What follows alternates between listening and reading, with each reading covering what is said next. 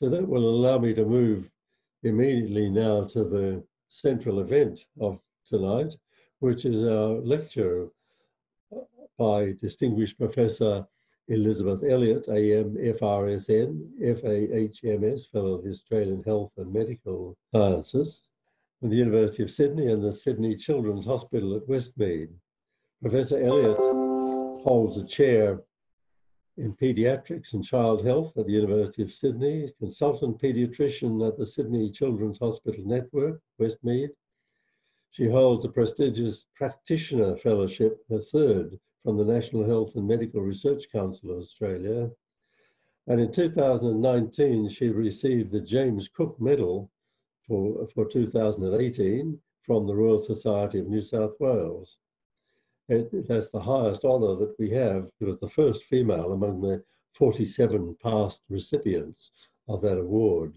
Let's come to the talk. It's her area of speciality on fetal alcohol syndrome, drinking for three, mother, baby, and society.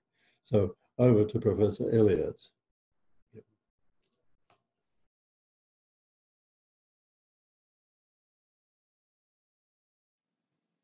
Thank you for that introduction, Ian, and welcome everyone. I'd like to start by acknowledging the various traditional owners of the lands on which we meet and pay my respects to their elders, past, present, and future. All of us who are parents aspire to have a baby who will have a healthy and happy future and is able to make a contribution to society. As a paediatrician, I'm acutely aware of the importance of an early start to life, and life begins 40 weeks before birth. When a woman drinks during pregnancy, she drinks for three because alcohol can adversely affect the pregnancy, the unborn child, and society. Tonight, I'll discuss the topic of fetal alcohol spectrum disorder in the context of our boozy society. I'll touch on the current state of play in Australia and the challenges ahead. Australians love their alcohol. We produce wonderful wine. The logos of our alcohol are emblazoned on our sporting heroes. Advertising and promotion of alcohol is rife, and alcohol is readily available even in the most remote communities and is often cheaper than water. Since the very early days of our colony, alcohol has impacted upon Australian society. The New South Wales Corps, or the Run Corps, in 1808 took over the Australian government in the only armed takeover in Australian history. This was said to be in response to Bligh imposing restriction on the Corps on the importation and distilling of wine and the use of rum as a substitute for currency to buy goods and labour. In contrast, Aboriginal people were not able legally to buy alcohol until after the 1967 referendum, when they became full citizens. Of course, in the context of dispossession of land, prohibition of ability to speak their own languages, forced removal of children, alcohol quickly became a potent force to exacerbate disadvantage. Over 200 years after the Rum Rebellion and 53 years after the referendum, alcohol remains a problem throughout our society.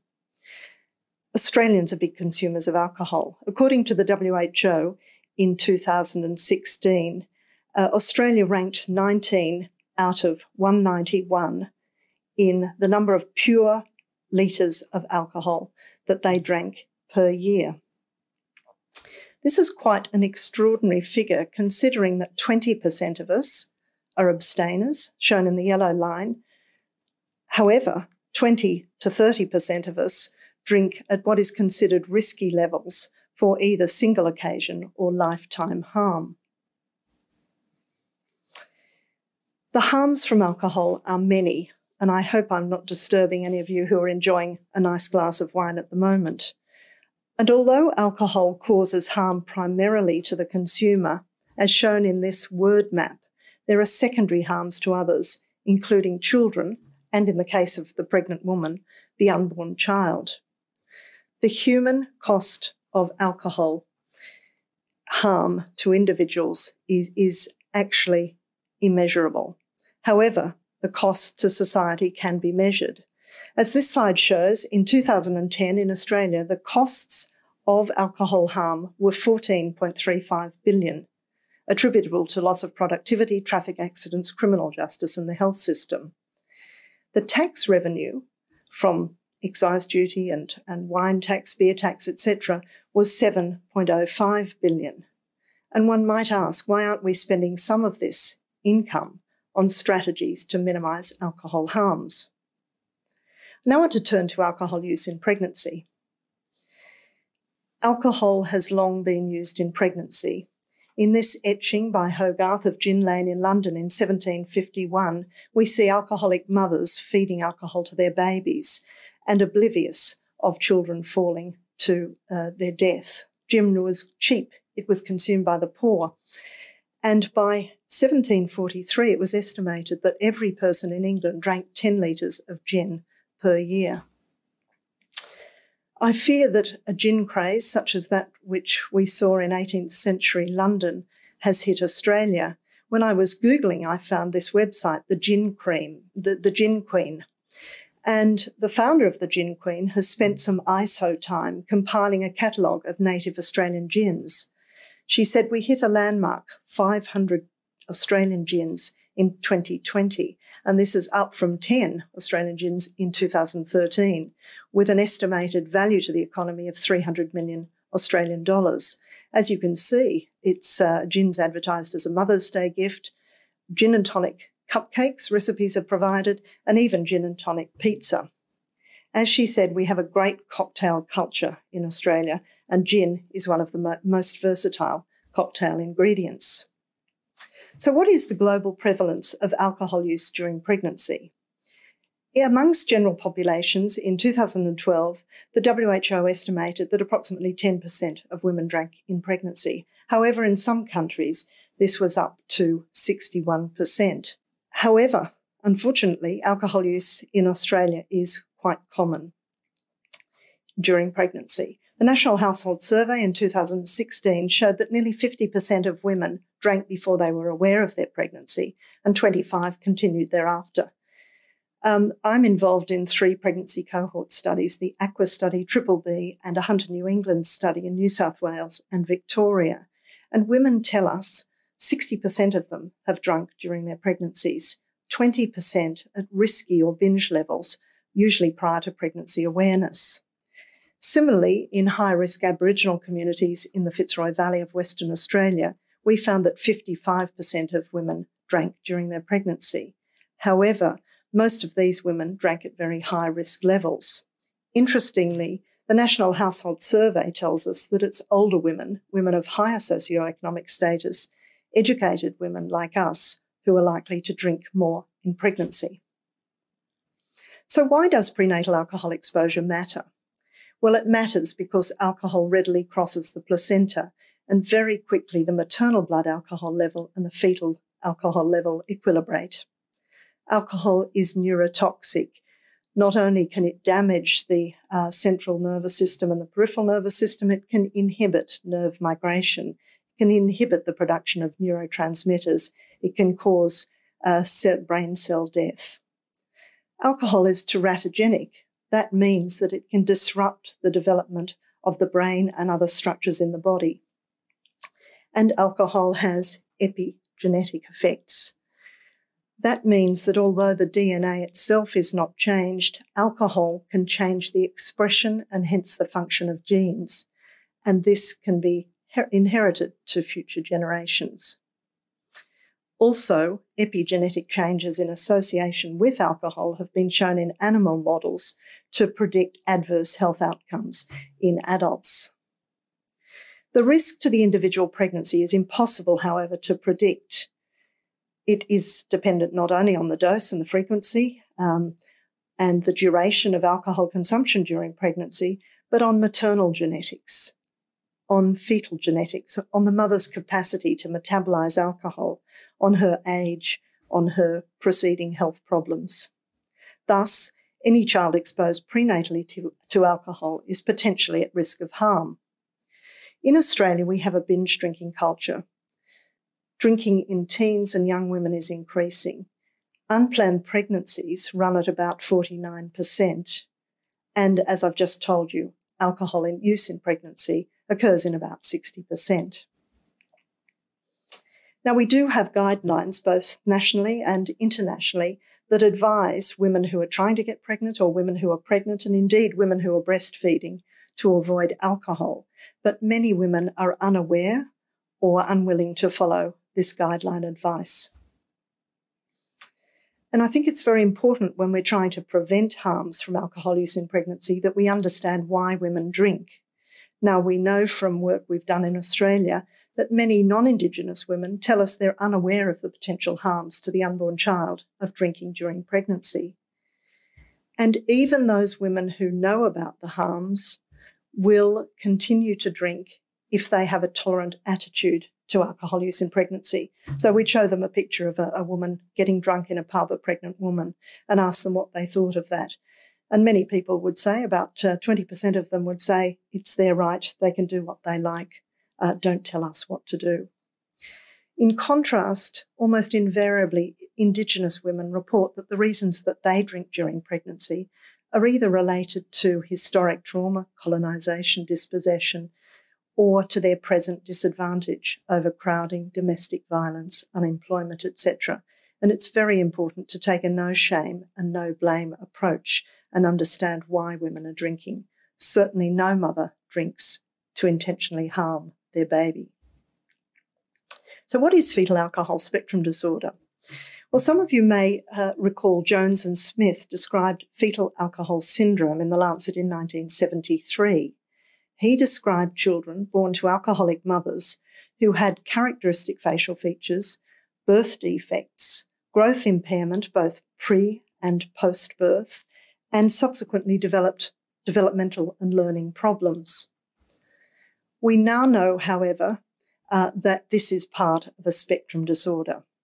The children described by Jones and Smith, some of them had a structurally abnormal brain, as seen here, or a functionally abnormal brain. They had an unusual-looking face, shown here, which persisted to later childhood. Some of them had major congenital anomalies, abnormalities of the heart, the lungs, the eyes, the ears, the kidneys, and others had minor abnormalities, such as those shown here in the hands, a short fifth finger, an abnormal palmar crease. So we now know that this fetal alcohol syndrome, that is associated with 3 cardinal facial features, is the tip of the iceberg, and that there are many children who have fetal alcohol spectrum disorder who don't have those physical features. So fetal alcohol spectrum disorder, FASD, can be described as an acquired preventable brain injury with lifelong consequences. It's caused by prenatal alcohol exposure. It's characterised by severe neurodevelopmental impairment, manifest as behaviour, learning and developmental problems. It may be associated with physical features of the face, birth defects and growth abnormalities, but this is in the minority. I put this slide up because it explains why we get a spectrum of physical features with exposure to alcohol during pregnancy. And if you look at that first part of growth of the embryo and fetus up to the first 12 weeks, the first trimester, that is when the central nervous system, the heart, the arms and the legs, the genitalia, the teeth, the palate are all formed. And so exposure with alcohol in that first 12 weeks may cause birth defects and facial abnormalities. However, in the second and third trimester, the brain continues to grow and develop in complexity, and indeed, as we know, continues to grow well beyond birth and into early adulthood. And hence, alcohol can injure the brain at any time throughout the pregnancy. Now, this is the type of child that I would see in the New South Wales FASD assessment clinic at the Children's Hospital at Westmead. This is, of course, a fictitious case. So let's say this little girl, Susan, I saw at age 3. She was born to an alcohol-dependent mother who was 19 years at the time and drank about 4 litres of wine a day. So she was deemed at risk and was taken into immediate foster care. She was preterm, she was low birth weight, she was a bit irritable at birth and fed poorly, and subsequently was slow to develop speech, motor development, and had difficulty learning her colours, for example. She had a squint, was emotionally labile, and was socially inappropriate, often going off with people she didn't know. She had attention problems, hyperactivity problems, and impulsive behaviour, often climbing onto fences and jumping off. She had difficulty completing complex tasks, would repeat her mistakes, so would put her pyjamas on, her school clothes on over her pyjamas each morning, and was often deemed to be disobedient. She had a small head, microcephaly. She had abnormal facial features. She'd been expelled from preschool, which is not unusual for our patients, sad to say, because of their difficult behaviours, and she was failing in primary school. So one asks the question, what does the future hold for a child who's had such a bad start in life? Well, we know that the adult outcomes are also significant, so that adults with fetal alcohol spectrum disorder have increased rates of mental health problems, substance abuse, problems with sexuality. Less than 10% live and work independently. Many come in touch with the justice system. However, we know that early diagnosis and appropriate assessment of needs and strengths will allow the appropriate early intervention that will minimise these secondary effects in adulthood. Interestingly, there are studies just now which are starting to look at big cohorts of adults with fetal alcohol spectrum disorder. And what they're finding is a significantly decreased longevity. So the mean age at death is 34 years, often from suicide, accidents and poisoning. But increasingly, we're recognising that these adults with FASD have a range of organic problems which may have been predetermined by alcohol exposure in utero. And of course, we know that in Australia, fetal alcohol spectrum disorder has a huge burden on children, adults and families, but it also has a huge economic burden. We don't have good data for Australia, but we know from Canada that the cost of fetal alcohol spectrum disorder is up to $10.5 billion per year. So how do we make the diagnosis? Well, first of all, we have to confirm prenatal alcohol exposure, and that's often very difficult, particularly with children in out-of-home care. We use a validated tool to try and estimate the risk to the unborn child. We look for neurodevelopmental impairment, and this requires a multidisciplinary team to look at the child's strengths and also their needs. We look for facial and other physical features, and we do use facial diagnostic software, which is available for analysing faces.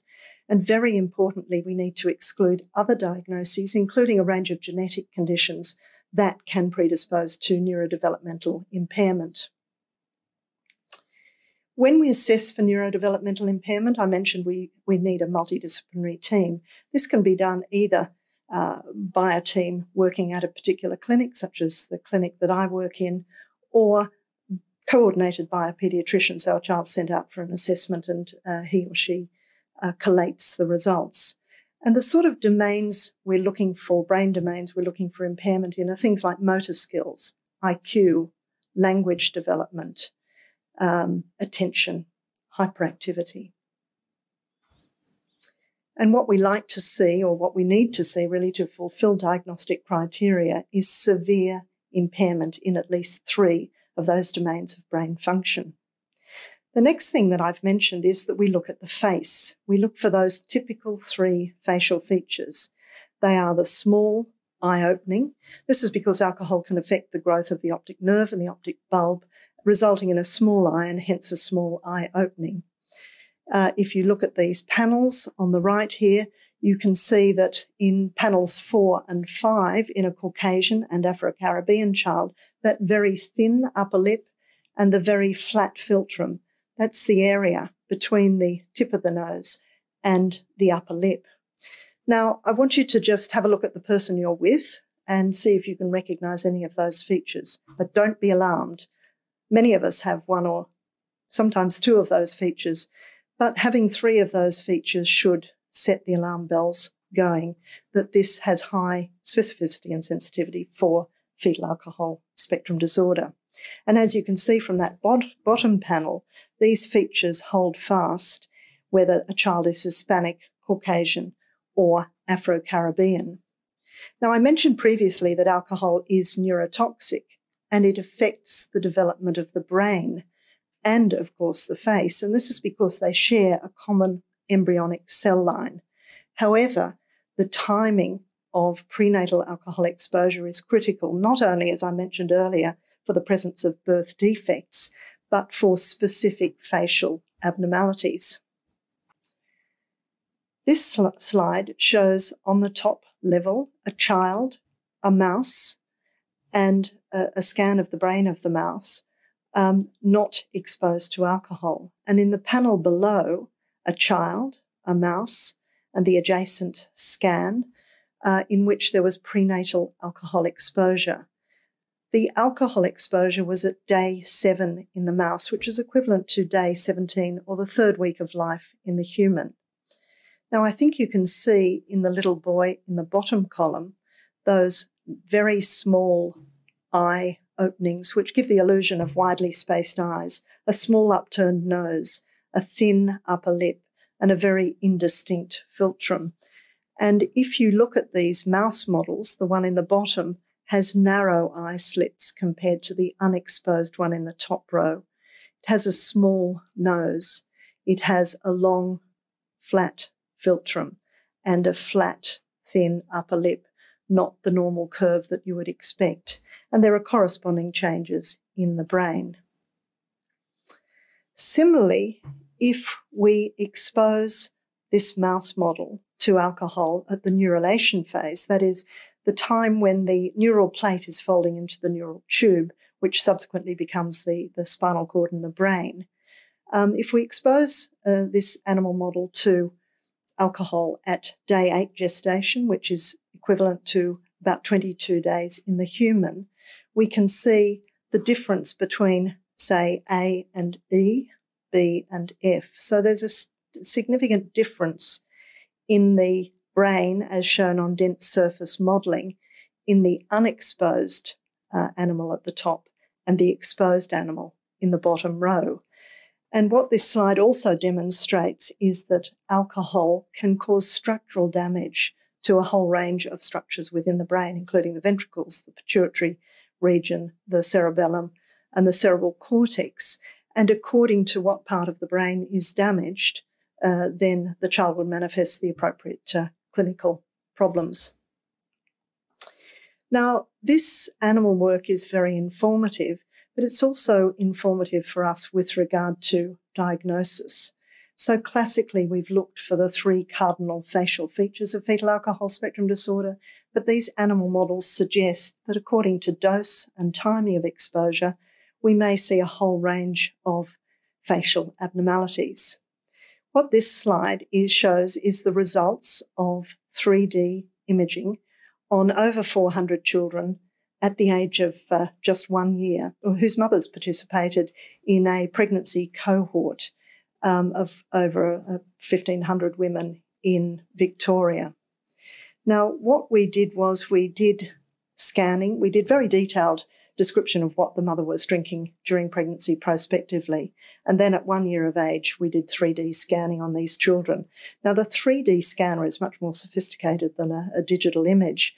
It has 70,000 light spots, which help us differentiate the contour of the face between those who were exposed and non-exposed to alcohol. This paper was published in JAMA Pediatrics, and really the bottom line is that unexpectedly to us, we found that even small amounts of alcohol during the first trimester resulted in significant differences in the contour in children exposed compared to children who were not exposed to alcohol. So what is the epidemiology of fetal alcohol spectrum disorder? Well, this slide, very similar format to the others that I've shown you, presents WHO data, and it's estimated that there is 8 per 1,000 cases of fetal alcohol spectrum disorder globally. However, that rate is significantly different between countries. So, for example, the rate is 111 per 1,000 in South Africa. It's estimated that there are well over 630,000 new cases globally per annum, but this is likely an underestimate because these are not population-based data. Nevertheless, fetal alcohol spectrum disorder is the leading cause of intellectual disability and birth defects, and it's preventable. So what do we know in Australia? Well, using a surveillance system, the Australian Paediatric Surveillance Unit sends a little report card to every paediatrician in the country every month and asks them to report new cases of fetal alcohol spectrum disorder. And in a 5-year period, we've had over 590 cases reported to us in children under the age of 15. And the typical child is a boy, aged about 8.5. Many of these children have been in child protection. Only 20% live with a biological parent, 50% in foster care, others with family. Just over half of these children are Indigenous, and 20% has a sibling with fetal alcohol spectrum disorder, suggesting to us we've missed opportunities for prevention. Only 20% of them, as might be expected from what I've said, had the 3 sentinel facial features. But nearly 20% of them had microcephaly. That suggests severe restriction of brain growth. And very often, the most common functional abnormalities we saw were executive function, attention, adaptive behaviour, academic achievement, and language. We also know that there are certain very high-risk groups within the general population where the prevalence of fetal alcohol spectrum disorder will be higher. In the systematic review by Popova, for example, she found that the rate of fetal alcohol spectrum disorder was over 520 in adoptees from Eastern Europe who were living in Sweden. There were higher rates in foster care, mental health services, justice settings, in rural, low socioeconomic settings in South Africa, in orphanages, psychiatric care, and in Australian Aboriginals. And I'm going to tell you a little bit more about the Lililwan project, which we conducted in Fitzroy Crossing in Western Australia. And we found that there were 120 cases per 1,000.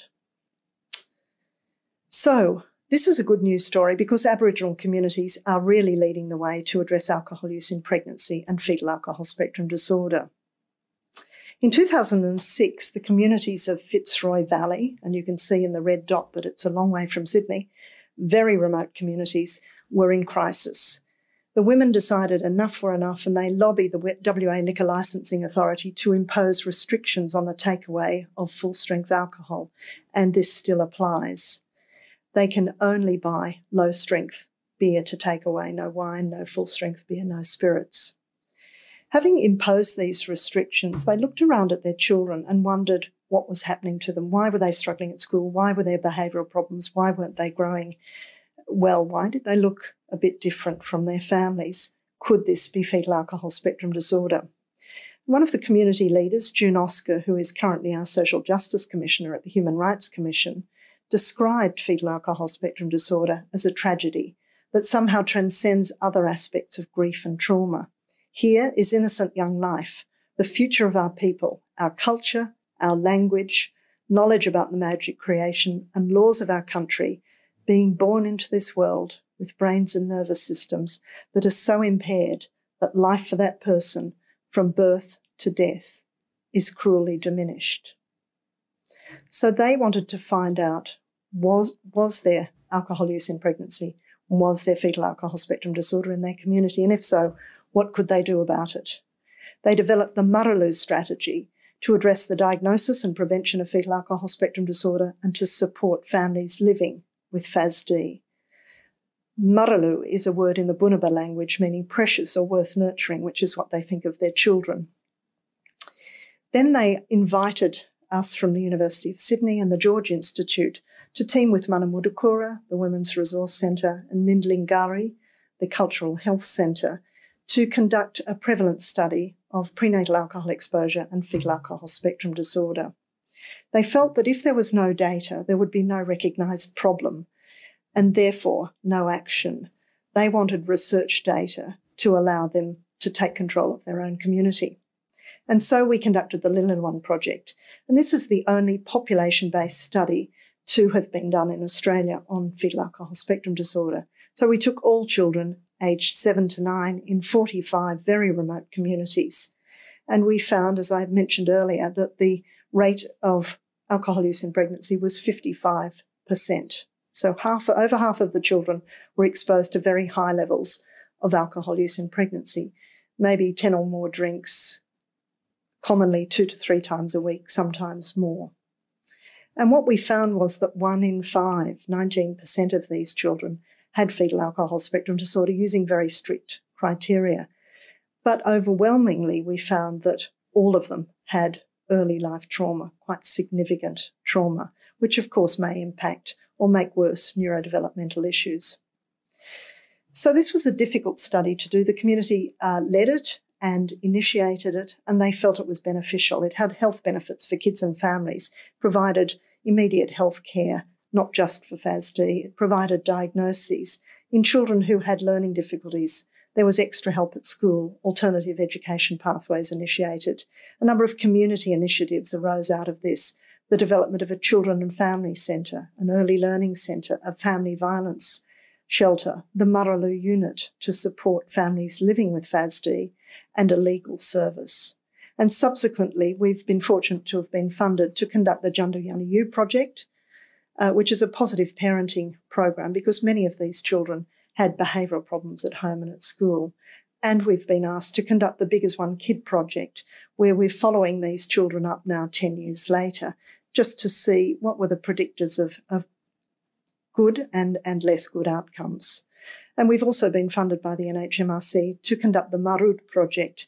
This is a collaboration between Royal Far West, the University of Sydney, and the Aboriginal communities to look at the implementation of telecare in these communities.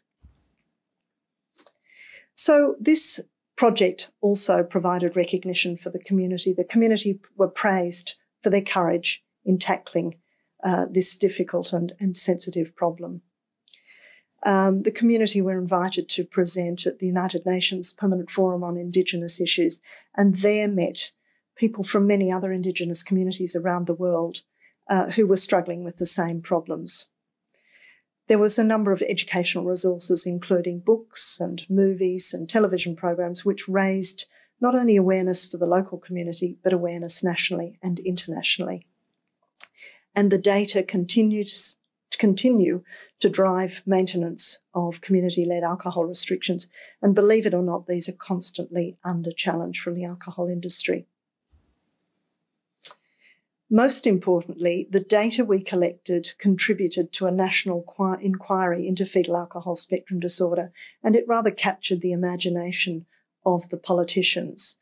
The House of Representatives inquiry reported in 2012, and following that, there was a national action plan to reduce the impact of FASD, the first for Australia, in fact, possibly the first internationally.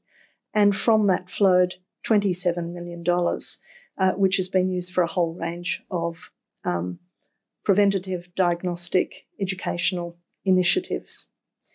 We have just had published the second National FASD Action Plan, and a small amount of money has been allocated. But just last week, I gave evidence to a Senate inquiry into FASD, and one of their questions is whether there has been adequate implementation and funding for the National Action Plan. Following our study, a colleague of mine, Carol Bauer in Perth, led a study in the only juvenile detention centre in Western Australia, and she found that 1 in 3 of the youth in the Banksia centre had fetal alcohol spectrum disorder. Now, this was soon vindicated by the Royal Commission, who were told that fetal alcohol spectrum disorder and hearing loss contributed to incarceration. You'll remember that Royal Commission in Dundale and the shocking images that came out of that. And I think one of the lessons for us is that it's very important to fully assess children with neurodevelopmental problems well before they end up incarcerated. So what have we achieved in Australia? Well, we've fortunately been funded for a Centre of Research Excellence in Fetal Alcohol Spectrum Disorder from the NHMRC. And not only do we train early and mid-career researchers, we've formed a large network of collaborators nationally and internationally. We've conducted significant new research in prevention, diagnosis and management. And more importantly, we've had a lot of input into translating this research into policy through acting as witnesses in inquiries, into clinical guidelines and into clinical practice. With government funding, we've developed the Australian Guide to the Diagnosis of FASD to assist clinicians in knowing what's involved in the diagnosis and how to go about it. In New South Wales, we've had funding from New South Wales Health to develop the Cicada Centre.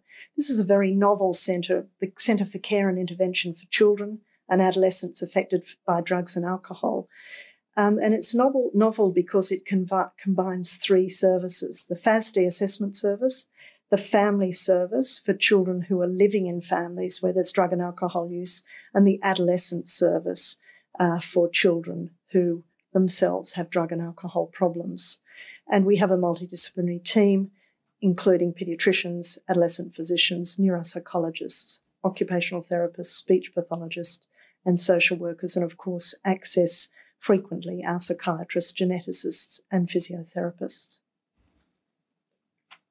We've also had government funding to develop the FASD Hub Australia, and this is a one-stop shop for researchers, for policymakers, for clinicians, and also for parents and people living with fetal alcohol spectrum disorder, and provides a wide range of very accessible and current information with an emphasis on Australia. The National Organisation for Fetal Alcohol Spectrum Disorder also benefited from government funding and now has a helpline as well as a very useful website. The Foundation for Alcohol Research and Education, also with government funding, has developed resources to help clinicians to ask and advise women about alcohol use in pregnancy and to refer them to the appropriate resources. New South Wales Health has developed resources specifically for people working in Indigenous communities, and also educational resources for youth and for dads, as well as for mums and health workers. We have, as I said, a new national FASD strategic action plan. It really now needs adequate funding and implementation. The first step is the formation of a national FASD advisory group. This group has been formed, and hopefully will have some teeth in advising government about the way forward. A suite of grants has just been released relating to FASD in the justice system, early education for the Fetal Alcohol Spectrum Disorder Register, for the hub that I've just mentioned, and for the Australian Guide to the Diagnosis. But we do have some challenges ahead. And one of those that we're in the midst of at the moment is pregnancy warning labels. So voluntary labelling was agreed on by the government in 2010. These are labels that will warn pregnant women about the harms of alcohol during pregnancy. And many of the Australian bottles of wine and whatever that go overseas have this warning label on them. But the voluntary code was unsuccessful. We found that the labels were black and white, they were small, they were often invisible, they often just referred to a website. And women really didn't understand what they meant. So mandatory labelling was passed in 2018. And as one of the New Zealanders said, this is a no-brainer. We've been waiting for this for a long time. The Food Safety, Australia and New Zealand, in 2019 came up with a proposal for a label, and it's shown here. It says, health warning, alcohol can cause lifelong harm to your baby. This label was developed over 12 months with expert input, with community consultation and surveys, and with a review of the literature. And it's quite clear that these health warnings can raise awareness about the harms of alcohol in pregnancy. And indeed, the red label is very important to attracting attention on a bottle. Needless to say, the alcohol industry resisted these proposed warning labels. And when it came to the vote at the Ministerial Forum for Food Regulation in March of this year, despite our lobbying in the media. And at a ministerial level, the FAHMS label was not approved but sent for review. So in July of 2020, they will be reconsidering this evidence-based label again. Now, the food ministers defend the delay on these alcohol pregnancy warning labels. For example, Richard Colbeck echoed the industry's concerns about cost. The industry objected on the basis of cost. They've objected on the basis of the words health warning. They've objected on the basis of the red label. And they're worried that these labels might make people think that their product is harmful to the unborn child.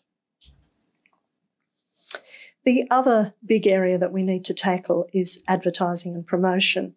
And much of the alcohol advertising is targeted towards young women of childbearing age. So, for example, the one on the top, be a girl with a mind, a woman with attitude, and a lady with class. Drink Baileys. The one on the right is even more clearly targeting women. The margarita you can trust. It's only got 100 calories. It's natural. It's lightly sweetened. But it has a lot of alcohol, about 2.6 standard drinks per average glass. Of course, we've got to stop advertising to children, and we've got to get alcohol out of sport. There are hundreds of hours in which children and others are exposed to advertising of alcohol while they're watching their role models. We also need to get the media on side. For example, a mum-to-be insisted that drinking during pregnancy was fine, and her furious partner was accused of overreacting. The rules about how to behave in pregnancy diminish women's freedom, or advice to pregnant women on drinking is patronising and sexist. I would argue that no woman wants to harm their unborn child, and that every woman has the right to be informed about the potential harms to themselves, their pregnancy, and their future child. It's also important to persuade partners not to drink. Partners have a crucial role in prevention of alcohol use in pregnancy, and this was a very successful campaign, the Pregnant Pause campaign, where dads in this case were urged to give up drinking while their partner was pregnant. The other thing we need to do is to do what we know works to change behaviour. This requires political will and legislative change. We know that we need to address pricing and taxation, opening hours and liquor outlet density, advertising and promotion. We need to support community-led initiatives, particularly in Aboriginal communities. We do need community awareness and education and labelling, but they will not necessarily change behaviour, whereas the other initiatives will. And I can't leave without saying something about COVID-19, the perfect storm. We've had information that alcohol sales have increased up to 70%, as has alcohol consumption. Australian parents tell us they're turning to alcohol to deal with the stress associated with COVID and with homeschooling. And many of them say they're drinking every night of the week. We know that mums and dads are now isolated together at home, and there is a risk of alcohol-exposed pregnancies and their consequences. So we've had a bit of a media campaign trying to urge women not to resort to alcohol during this stressful period. So in summary, alcohol use in pregnancy is common. Women drink to deal with the stress in their lives. The harms of prenatal alcohol exposure have been known for centuries, and they're preventable. We have fetal alcohol spectrum disorder is evident in many high-risk groups, but often hidden in the general population. FASD has lifelong consequences. These are unpredictable and often severe, but early diagnosis, appropriate early intervention, will lead to better adult outcomes. We need to take a strength-based approach. We need to avoid stigma, blame and shame, both of mothers and their children. We need to have a culturally informed, trauma-informed approach when dealing with FASD. Australia has made great gains, and Aboriginal people have led the way. But the future is prevention. The causal pathway to FASD is complex, but really what that does is allow many opportunities for intervention. And you all have a role in getting the message out that fetal alcohol spectrum disorder is preventable. Thank you very much.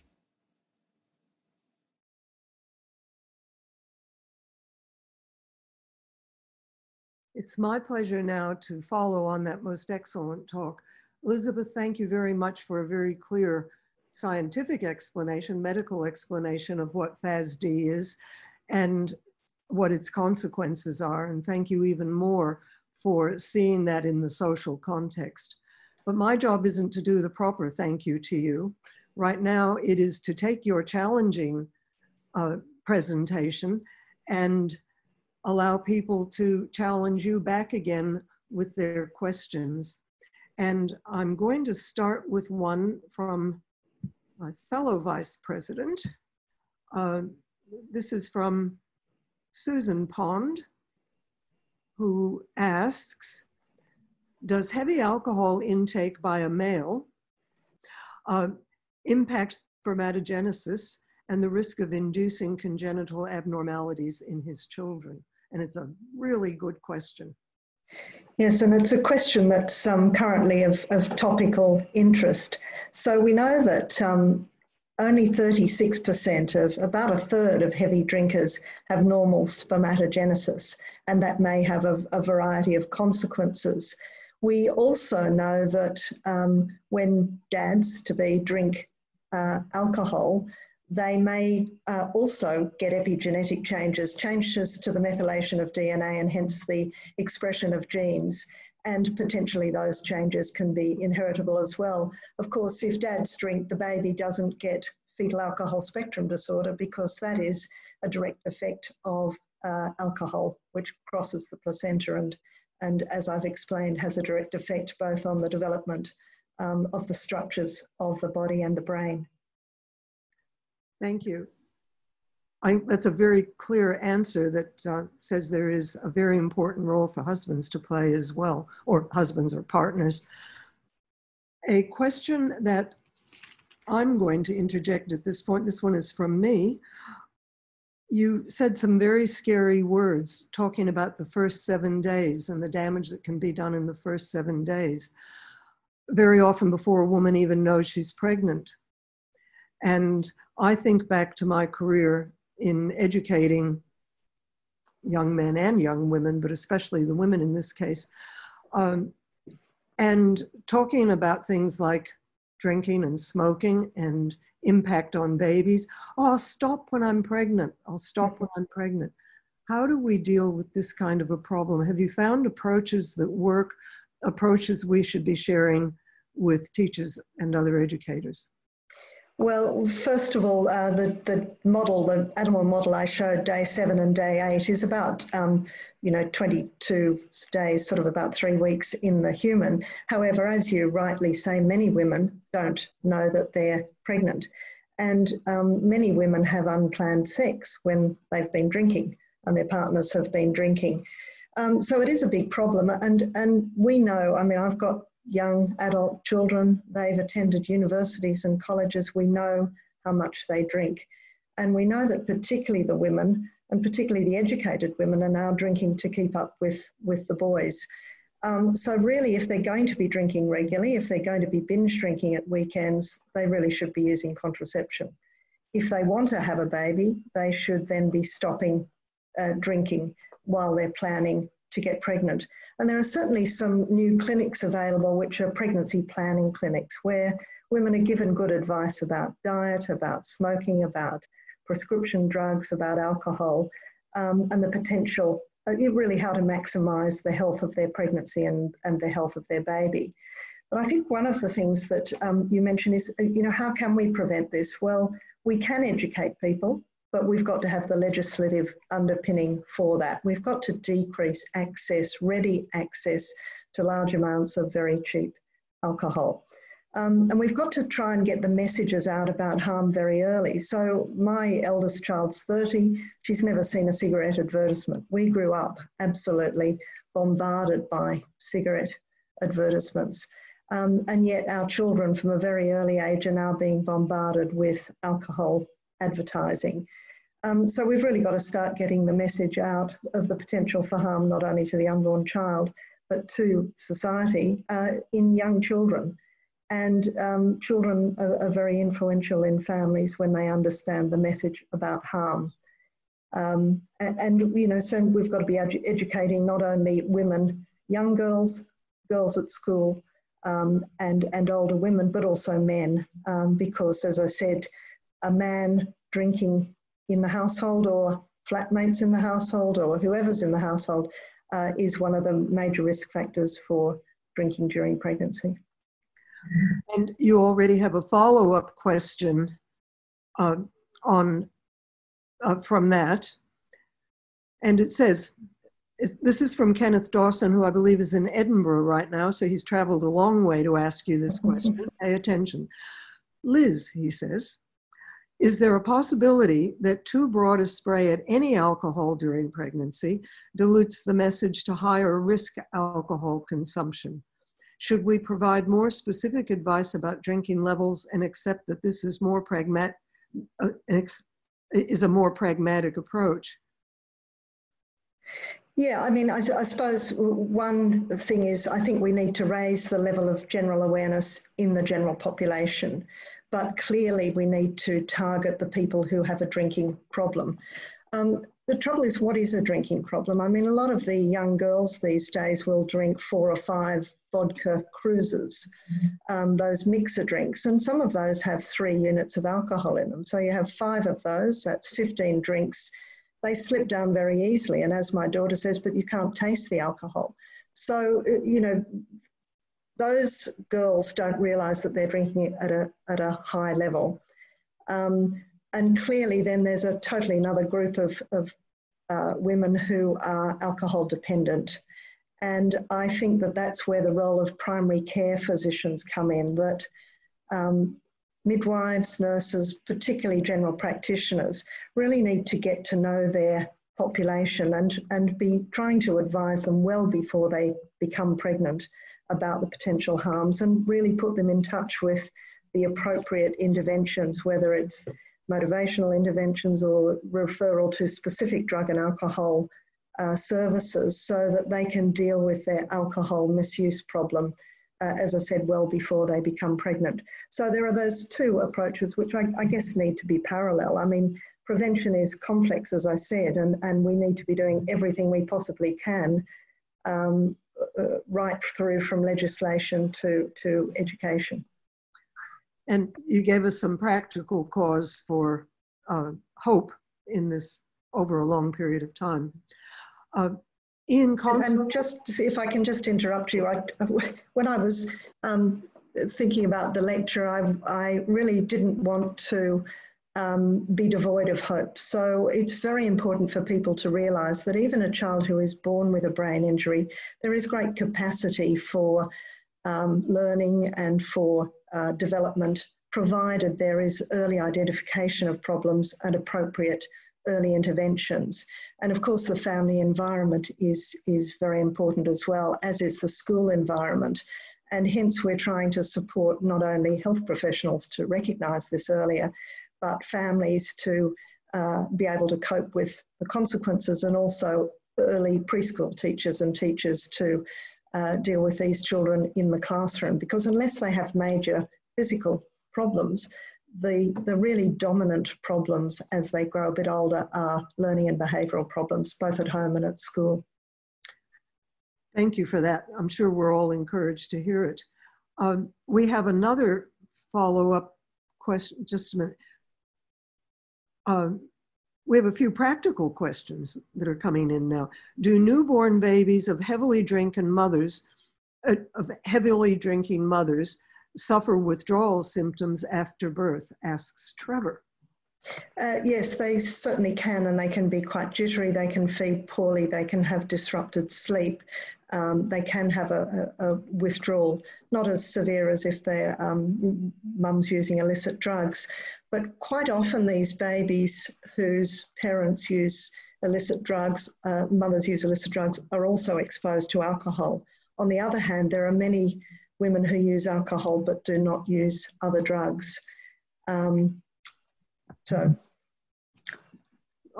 good. A practical question, an easy one. Does the philtrum have a function? That's a good question. And I mean, the philtrum, I've talked about the sort of classic long, flat, indistinct philtrum without those two grooves that hopefully you can see in your partners or in the mirror. The philtrum can be disrupted quite much more significantly than I've shown, so that depending on the dose and the timing of the exposure in the animal model, and we see this in children as well, we often get cleft lip and cleft palate can be seen more frequently in alcohol exposure, as can other midline defects. So then, of course, it does have a significant problem with regard to speech and with regard to nutrition. Feeding difficulties are common. But otherwise, I don't think it has a particular function except to give that nice shape to the lip, which is absent when you have a long, flat philtrum. Okay, thank you. We have a number of questions that are moving towards the societal and political situation, but I'm kind of grouping them. And we have a real humdinger of one coming from Peter Bohm, one of our distinguished fellows. But first, a question about the mother of the child with FASD. Can you talk about your experience with the guilt that women must feel? Does it stop them from getting help for their children or admitting that help is needed? How do you deal with the mother and the guilt she feels? And I think in two cases, A, if she ought to feel guilty because she knew and ignored or whatever, or if it was an accidental thing and she's just totally overwhelmed. Yeah, look, we see two groups of mothers, and in my clinic in Sydney, the vast majority of children we see, 80% of them are in foster or adoptive care. So their family has been deemed unable to look after them, and they have, as I said, then gone into out-of-home care. And many of those parents, when they come to us, they feel guilty. They feel that they are poor parents. They've been told they're bad parents because they've got a child who's disruptive and not doing well at school, etc. So they have guilt in one sense, but quite different from that of the biological mother. And of course, the biological mother does feel guilty, but I think we really do need to understand that women, I mean, why do we drink? Why does anyone drink? Either we've got a genetic predisposition to alcohol misuse, we have a risk-taking predisposition, or we live in such stress and disadvantage that alcohol is a way to overcome those problems. And so we try to be as non-judgmental as possible. Sometimes, you know, we see women on several occasions before they disclose the extent of their alcohol use. We always offer psychological support to parents. We put parents in touch with the National Organisation for Fetal Alcohol Spectrum Disorder, which offers a helpline and which also offers peer support from other mothers who are in the same position. But I mean, there's no doubt that all mothers feel, if there's something wrong with their child, often feel that it must have been something that they've done that's caused this. So it's a very difficult problem, and I think we just have to be very sensitive, non-judgmental, and offer the support that's necessary. Unfortunately, some of the families that I see who have, say, a child in foster care might have 4 or 5 siblings in other foster cares who also have significant learning and behavioural and physical problems. And hence what's happened is that no one has actually recognised that mother needs really significant care to overcome her problems with alcohol misuse. And the tragic outcome is birth of several children in the one family. Okay, I'm going to try to fit a few questions in here. What I think might be a quick one, but it's from Eugenie Lumbers, who's going to thank you in a few minutes, so she better get her question in. Is FASD transgenerational through effects on the development of the gonads? Well, FASD itself is not transmittable because, as I said, it's the direct effect of alcohol. Transgenerational, she said. Yeah, well, certainly we see, yes, certainly we see several generations often of fetal alcohol spectrum disorders. So we'll see a child whose mother was, an alcoholic and whose grandmother was an alcoholic, and that's really not uncommon, sadly. We see again that often in families who are disadvantaged and haven't been able to break that cycle by accessing appropriate health care. And we also see it sometimes in Aboriginal communities where there's been sustained trauma, both in the past and in the present. So yes. And here's a question from Stuart Midgley, our host this evening. To what extent does the justice system accept FASD as grounds for diminished criminal responsibility?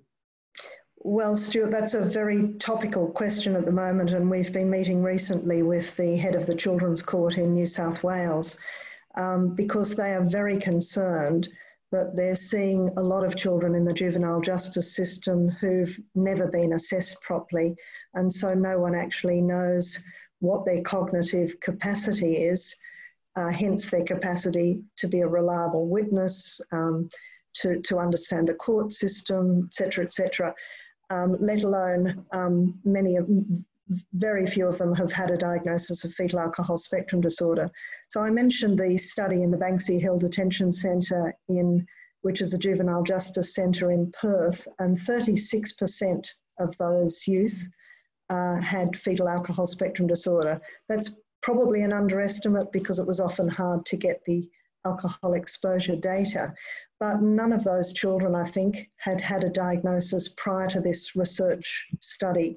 So there's a huge need, and this is what we're discussing at the moment with the Children's Court, for clinical services to assess these children as soon as they present to the justice system, way before they end up being incarcerated, so that their capacity can be identified and that they can be treated appropriately and treated appropriately as they progress through the justice system.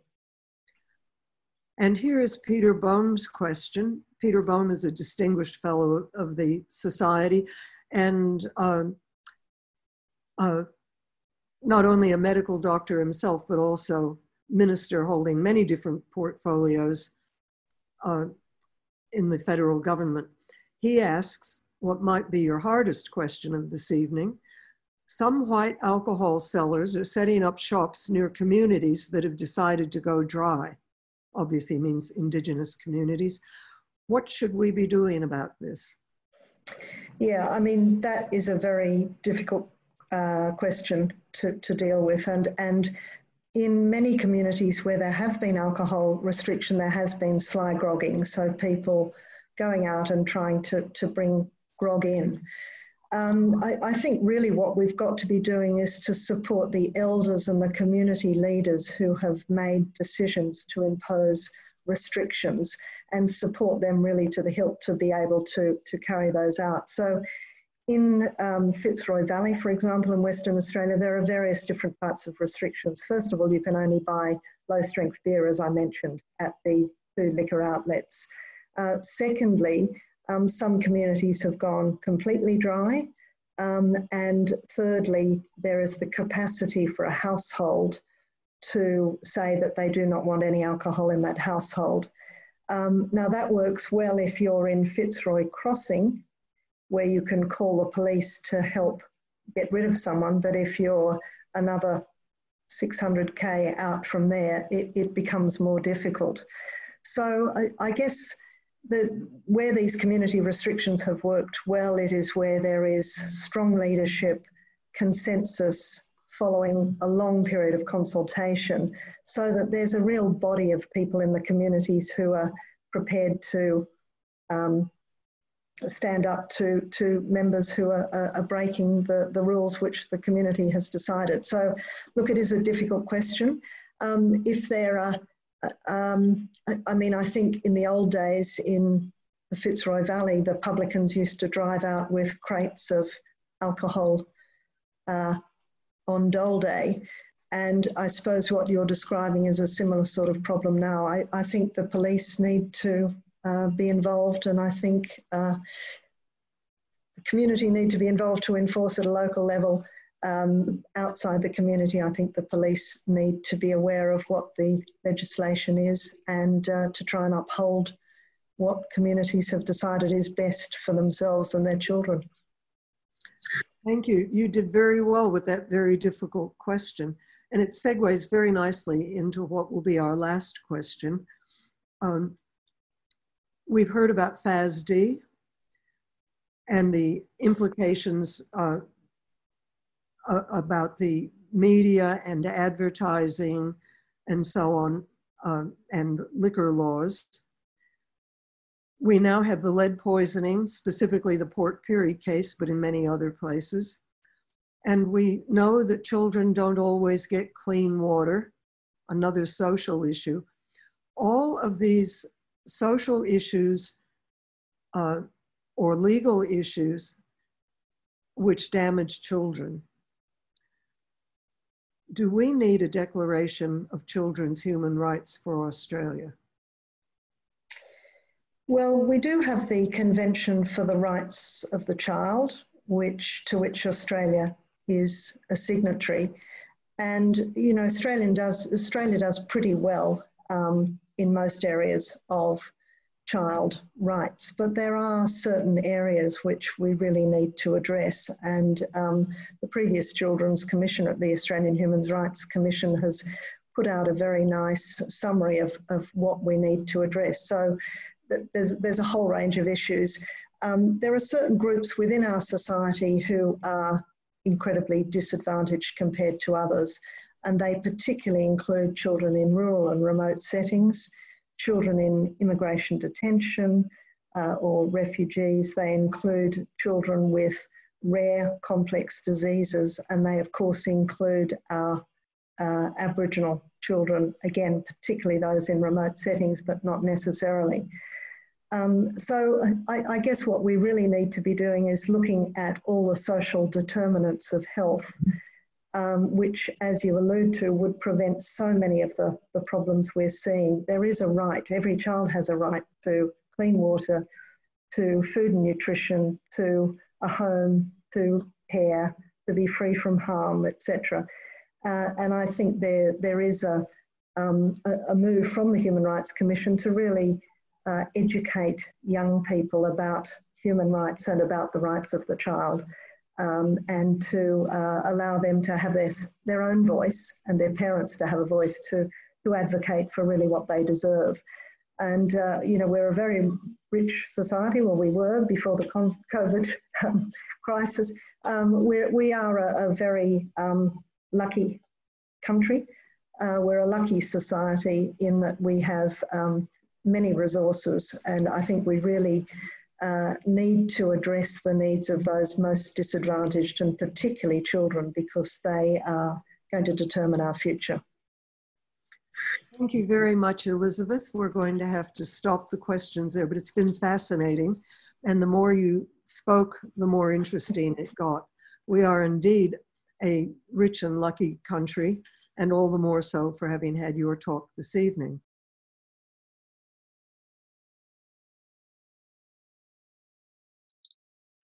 Fetal alcohol syndrome certainly has come a long way since the 1970s, both in terms of the knowledge gained and in raising public awareness as to the inherent dangers of drinking in pregnancy. From the 70s until the early years this century, I used to teach medical students about teratogens, and fetal alcohol syndrome was one of those teratogens. Most of my knowledge at that time was gained from the international literature.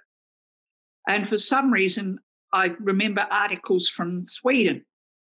So it is particularly exciting to learn about how much has been done in Australia today and has been done. As a result of my reading in order to teach on this subject, I actually developed quite an acute anxiety about all the children that I met and wondered whether or not I could tell whether their mothers had drunk too much in pregnancy by looking at their little faces to see how wide their eyes were apart and how thin their upper lip was. In those days, you see, it wasn't uncommon for women to drink during pregnancy. Therefore, I was really amazed by Professor Elliott's figures on alcohol consumption in pregnancy in today's world. I would have imagined there'd been a significant improvement, but in actual fact, I found them quite shocking. And I was particularly worried about the fact that women of higher socioeconomic groups who should know better were, in fact, indulging during pregnancy. However, I've got to say, the thought of drinking 4 litres of wine in a day, pregnant or not pregnant, is a little bit mind-boggling. I was interested in Professor Elliott drew attention to that wonderful day on May the 26th, 1967, which was the day my first child was born. And therefore, because of that, I couldn't vote for that referendum that recognised Indigenous Australians. I must say, I didn't realise that recognition resulted in much heavier alcohol ingestion in Indigenous communities, and particularly by Indigenous women who suffer a tremendous amount of stress. Another aspect of Professor Elliott's talk that fascinated me was her reference to the gin queen. I think I only realised recently that in actual fact, alcohol has been used for many centuries because of the unsanitary conditions prevailing and the fact that drinking water was a health hazard. I also couldn't help but smile over the quote from George Bernard Shaw's Pygmalion, "Gin was mother's milk to her," and Hogarth's drawings of the decadence of London society, or the London streets, I should say. But all in all, Professor Elliott's statistics on alcohol in pregnancy are quite frankly shocking. I think there is a real truth in saying that we are a binging society. I often wonder how much lowering the drinking age from 21 in my youth to 18 has resulted in a lifelong addiction to alcohol. I also wonder if it's possible that a lot of the behavioural problems that we seem to have in children today are related to maternal alcohol intake. But I realise these are areas that Professor Elliott is particularly interested. In conclusion, let me say, first of all, I want to thank the Royal Society of New South Wales for inviting Professor Elliott to talk on this topic, which I think is one very important topic for us to consider in today's world. We are facing so many difficult issues that perhaps it's not surprising that people are hitting the bottle. But we must do everything we can to stop pregnant women or those women contemplating becoming pregnant from drinking alcohol. I am afraid to say that future generations are really going to need every neuron and every integrated circuit in their brain to cope with the world that they are going to inherit. But enough of that. Professor Elliott, thank you very much. I really enjoyed your talk. I learned much, and I have to say you really brought home to me the magnitude of the problem we face. Thank you.